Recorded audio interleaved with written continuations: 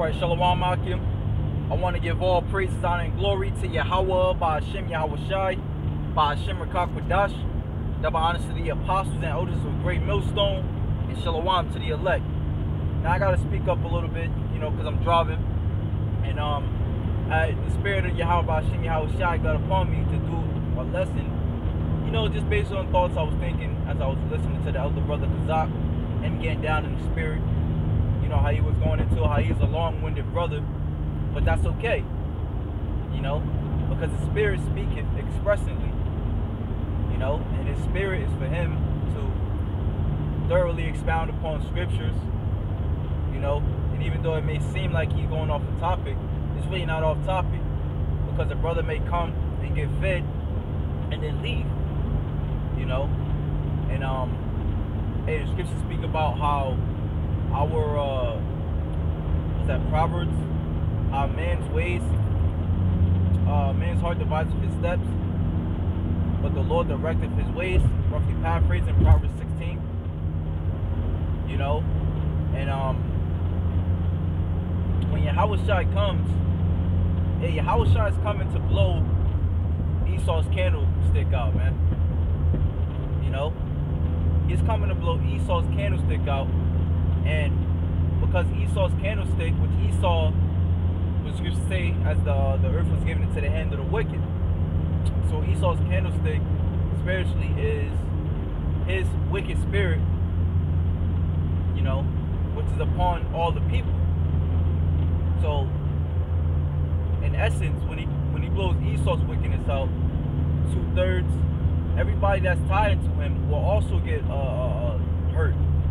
They will also be blinded, because our power is a jealous power, and his light is the only light that can shine. Okay, I want to say, was that Micah 4:1 or Malachi 4:1? I believe it's Malachi 4:1. I'm pretty sure it was, where it speaks about how all nations are going to come to him. In Revelation 19, it speaks about when our Lord Yahawashi comes back, he's going to have many crowns upon his head. Okay. The book of Revelations is just that, the revealing of the end. Okay? Here it is. Many people are going to vote today, thinking their vote matters. Alright? You voting for this devil Trump or Jim Crow Joe. Alright? Either way, you're voting for another nation to be over you. Okay? Our power, Yahweh Shem Yahawashi, has spoken through his prophets of what's to come. The Arfaditchip, we see it. World War III, we see it. Sedition among men, we see it. Okay? The revealing of the wicked, we see it. Okay? Yahawashi his word is going to rule at the end. Alright, something else I was thinking about was how Yahawashi said the last enemy he's going to fight is death. I want to, Salakia, just paraphrasing. The last enemy he's going to destroy is death. Death is not going to rule under Yahawashi's rulership. Here it is, I'm driving to my particular destination, and I see deers on the side of the road. Fucking skunks ran over, cats ran over. It's like, this place is death, man. Okay, this place is death. You riding past a particular town, it might be an industrial area, so all you see is black smoke. Look like a damn dark cloud. This place is death, man, and the Lord is going to take this place out. And these are very beautiful, exciting times, man. And as the elder brother Kazak, which he was quoting the elder brother Malcolm, either way, this shit's going down. However it's got to go down, whether we be martyrs, whether we don't make it, which Lord willing we do, man. That's our faith that we do make it. That's why we giving diligence to make our calling and election sure. However it go down, this place is going down. Okay? And I was reading Psalms 144 and 11. So let me see if I can grab it real quick.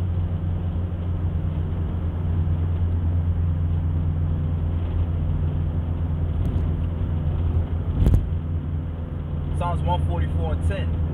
It is he that giveth salvation unto kings, who delivered David his servant from the hurtful sword. Now we coming up as the house of David.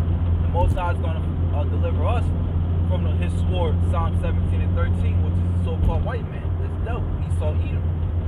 Okay? Rid me and deliver me from the hand of strange children, whose mouth speaketh vanity, and their right hand is the hand of falsehood.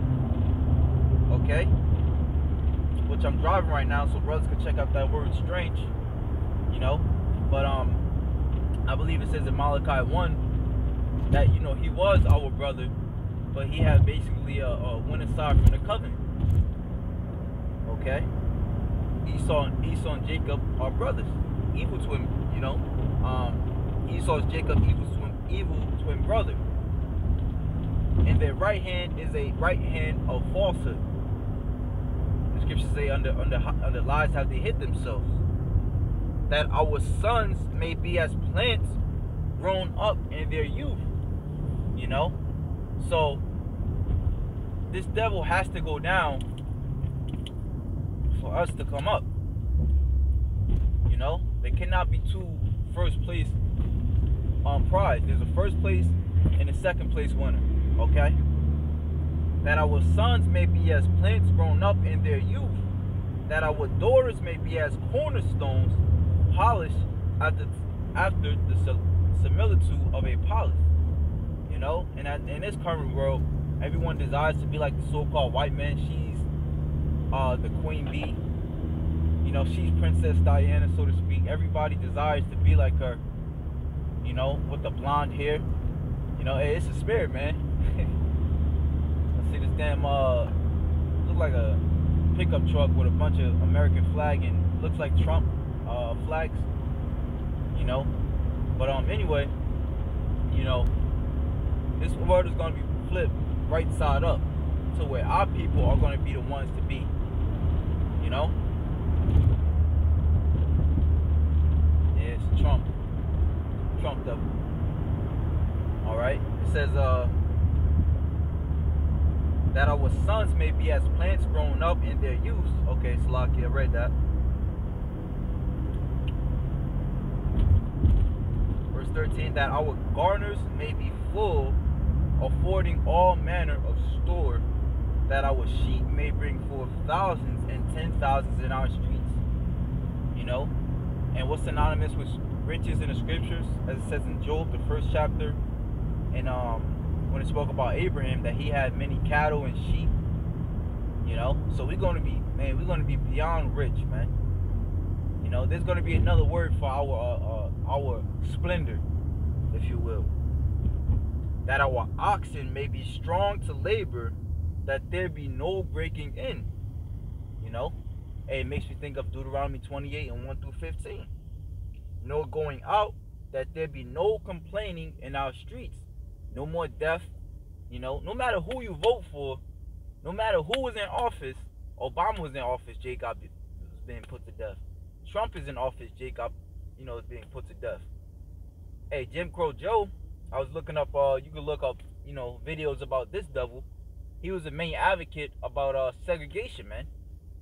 You know, and you know, back in the, I believe 50s and 60s, when they wanted to segregate us, you know, from these devils in schools, which we, you know, that's cool. You know, it says, happy is that people that is in such a case. Yeah, happy is that people whose God is Yahweh. 1 Samuel 2 and 9, the Most High lifted up the beggar from the dunghill and set him among the pillars of the earth. Okay? So we're not voting for this devil, alright, to come in and continue to rule. We voting for Yahawashi to come in and rule, man. And the scriptures say the saints of the Most High shall take the kingdom. So there's not going to be no vote, man. You know, going back to the what the elder has said. It's not going to be, no matter what happens, we got next. Hey, we got next, man. The Israelites, you so-called blacks, Hispanics, and Native Americans got next. You know, hey, so with that, shalom to the elect.